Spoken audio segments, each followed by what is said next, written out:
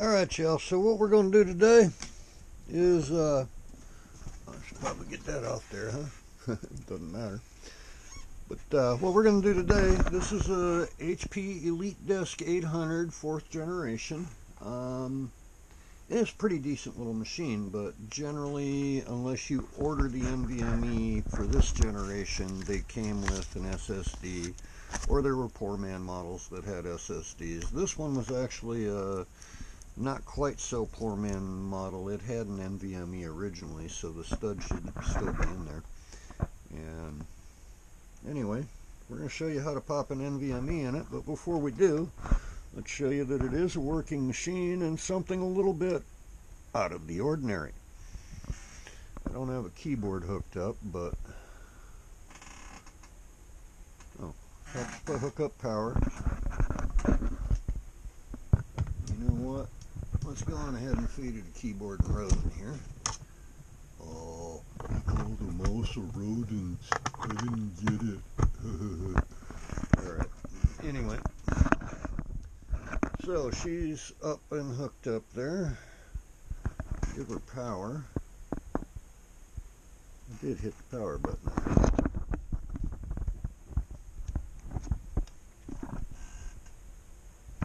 There she goes. I always forget these things are a little, so you got that startup delay crap in there. Hey, check this out. You see that? It says Big Sir. It ain't kidding.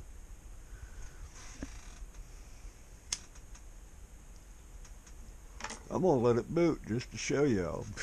Everything in it works. I mean, I'm not going to mess around much because the point of this video is changing the drives, but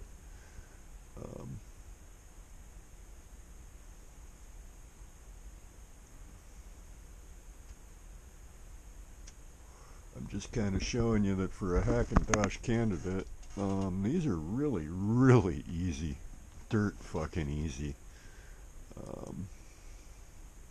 And what does Apple think this is? This one actually takes the updates. They let me into my developer program and everything. So Apple thinks it's a Mac Mini. And it used to, oh yeah, because that's right, because I used the backup from my iMac Pro.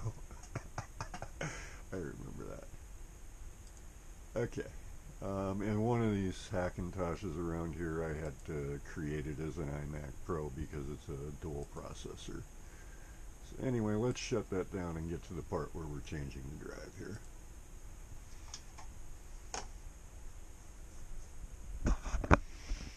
Okay, so number one with these baby HPs, don't count on just pulling the power. You can still shock that board. I do not know why. I don't care. I'm just pointing that out. Go on ahead and down your power button. This one actually falls under the old hit your power button and clear the rest of it out of there clause. However you want to say that.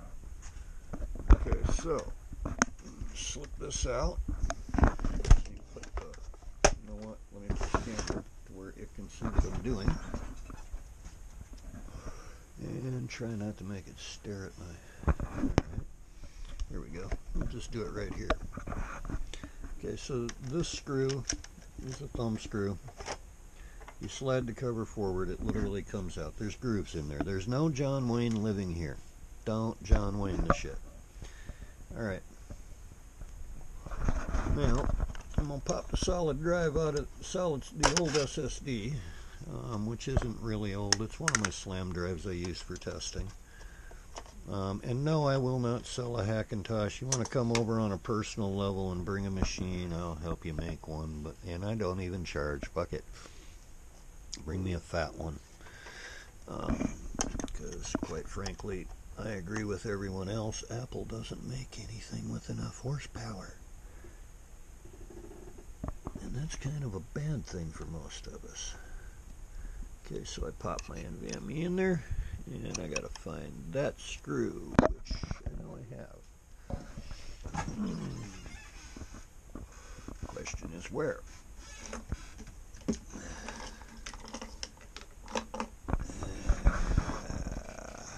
know where there's one I can rob really quick. And that's what I'm about to do. Wait.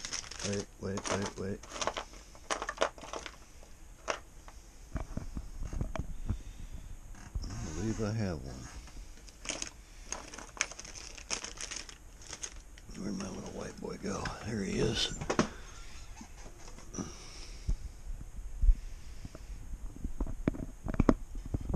Okay.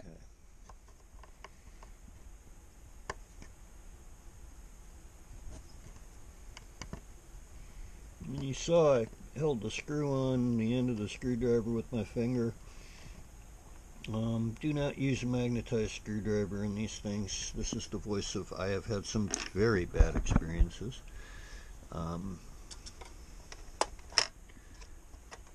Again, I don't know why, but it tends to clear the CMOS.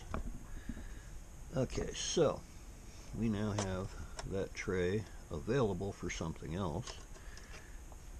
But you see that? It doesn't quite clear. Sitting right on top of the NVMe. However, I'm going to try it anyway, and we know that the bootloader on this drive will not load because this drive was just in that one, a Dell T7910, and it has a bootloader for that one. But now, let's reapply power, and we'll at least let it attempt it before I go installing one. This one's leaving with Windows 11. Come on, boys and girls. Wake up.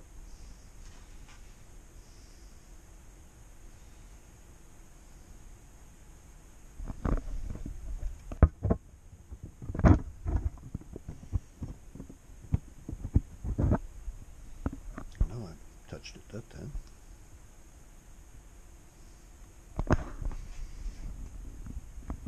Do we step on the damn power cord?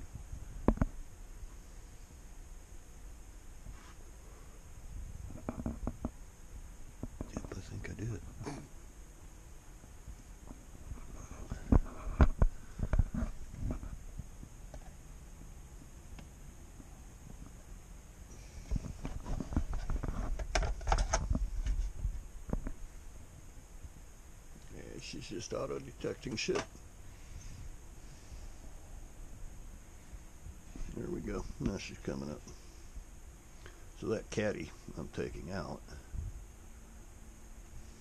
And I can press the escape key for startup menu, or I can let it try and boot. Let's just see. Will it load a Coffee Lake chipset? Yes, the board in that Dell has been swapped on a single processor Coffee Lake chipset. My bet is no, it won't.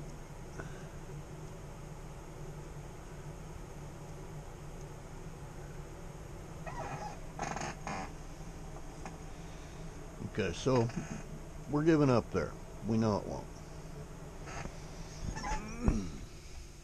We know there's no way it's going to boot that chipset on this, or that EFI on this.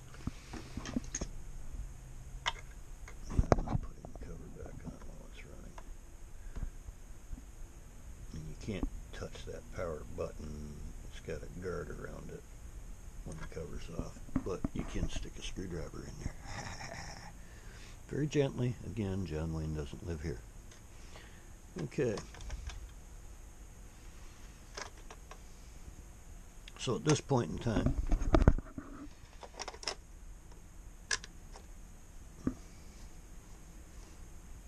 yeah, I can see that that is definitely lifting up off the mount. So at this point in time, now that I've verified that that's a problem, I'm going to go on ahead and pull the drive caddy out, set it to the side, and when I give this, actually, this one I traded for a Mac Pro trash can, 2013, for another project I'm working on.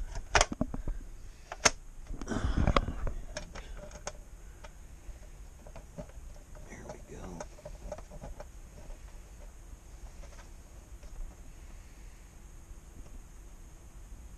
Alright, that's it. drive's installed. I'm not going to show you how to install Windows, because if you don't know how to do that, you probably shouldn't be changing the drive, especially not when you're pulling it out of a Hackintosh. Oh yeah, that's got Windows, that's got Linux, that's got everything on it. So that's how to upgrade your SSD to an NVMe, or just how to swap out either or, because you know, you pretty much saw the whole process there. We will holler at y'all later. Hope it helped someone. If it didn't, well, hey, sorry I didn't tell no gooder jokes.